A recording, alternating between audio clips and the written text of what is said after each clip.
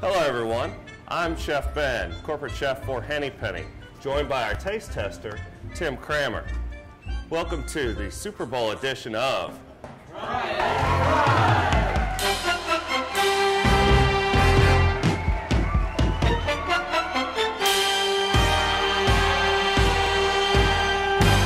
Well, in addition to our taste tester, Tim, the star of the show here is our Evolution Elite Fryer with its auto top-off feature, keeping food quality and oil levels consistent.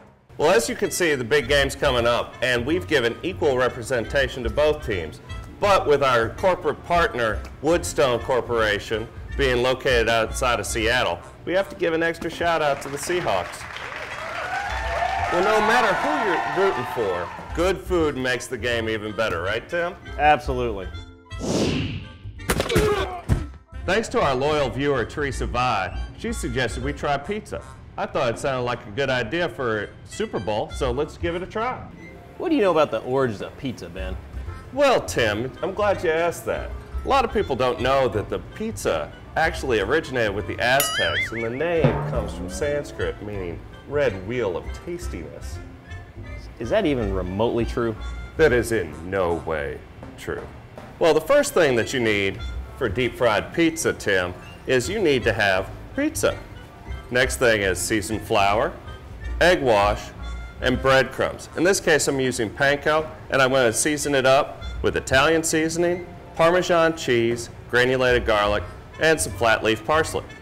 So, Tim, we're getting ready to find out if deep-fried pizza is a touchdown or a turnover. Would you go ahead and start our program? Omaha, hey, hey! And remember, we still want your suggestions, so send us those via Facebook or tweeting us at Henny Penny, #TryItFried. So while the pizza's frying, we'll just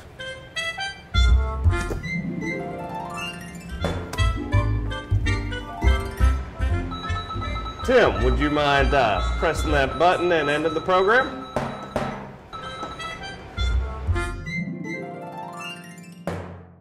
As you can see, Tim, we have golden brown and delicious pizza. So why don't you go ahead and give that a try and see if it's going to send us into the end zone or if it's going to send us into sudden death. He